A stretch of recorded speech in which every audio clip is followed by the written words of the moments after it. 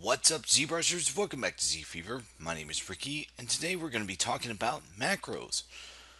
Um, Macros are basically an automated script of a recording of your actions on the document, right? And the way that they're useful is that it can really speed up processes that we do on a regular basis, right? So what I'm going to do is I'm going to show you how I jump into getting to work sometimes, right? In here, so let's get to it. So I have this character, this guy. I created them back when I started working on this back in when 4R6 was around, and I made this with a series of spheres that I just dynameshed, right?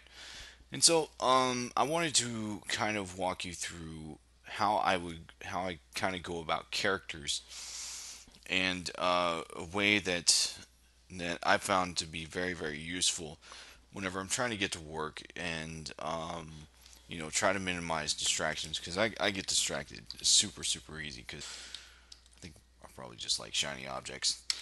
So what I'll do is I'll come through, and as you can see, I just grabbed a polysphere, right? And then I will make it a polymesh 3D like we would do with any primitive object in here. And then I'll come down to Dynamesh, and then I will crank down the density on this thing, right? And so what I'll do at that point is go ahead and change the material and fill the object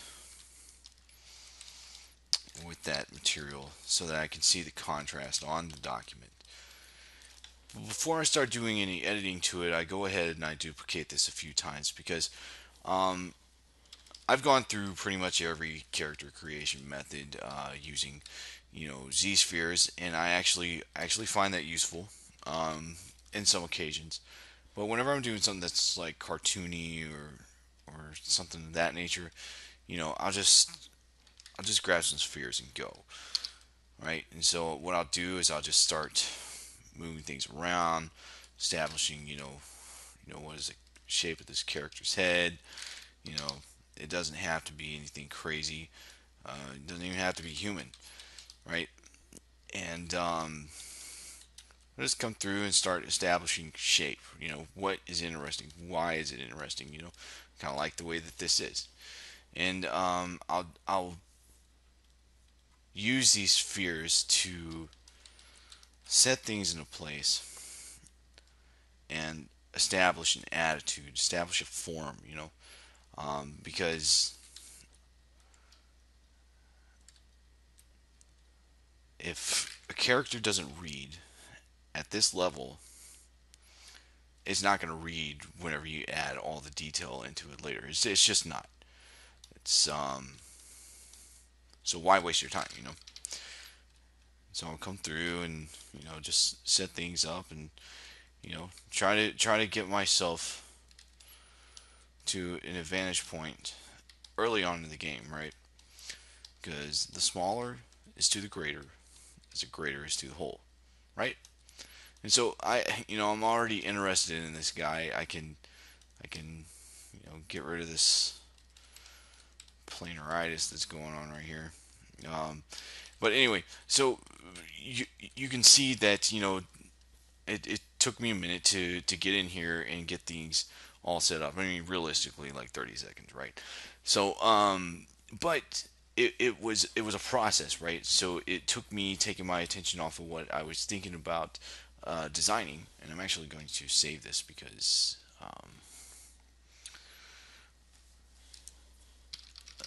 I'm interested in this shape. So weird cartoon. uh, Never mind the naming conventions. But that's what I'll do. I'll come through and I'll make these things. And so let's see.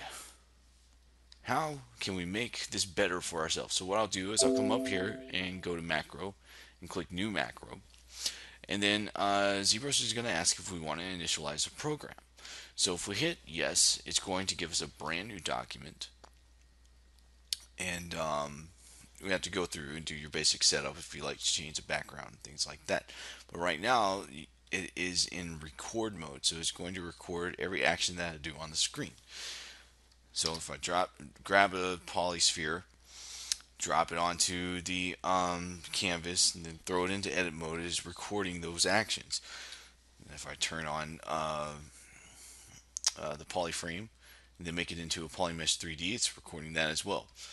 So it's recording everything that I do to the object, right? And now it doesn't record me dropping things into symmetry, but you know, that's a small price to pay, right?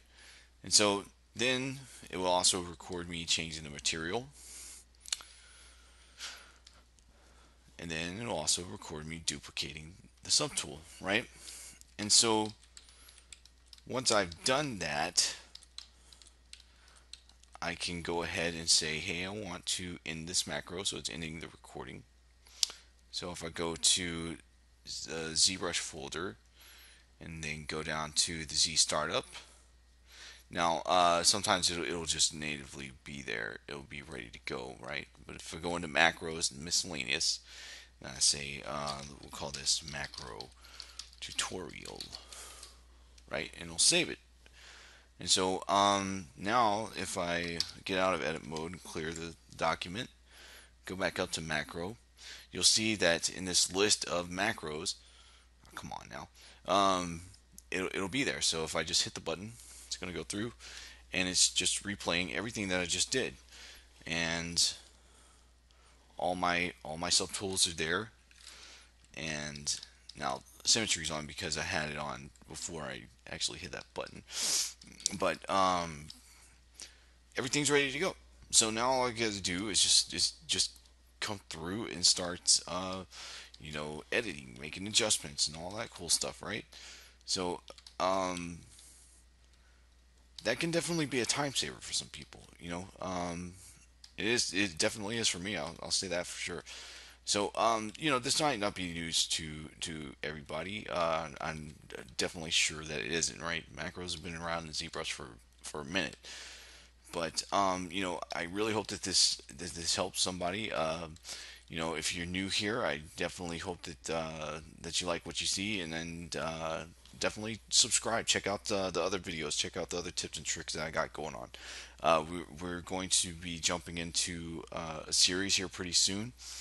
Definitely check out the Facebook group. Start throwing your work up there, guys. Let's get some critiques going on. We got a few people in there, and they're throwing some really cool stuff up there. And let's get things going. Let's you know, let's build this ZBrushing community of whatever we want to call it, right? But even if I've got a bunch of free tools and everything like that, even if that's the only reason you stop by, I'm glad that you did. Okay, so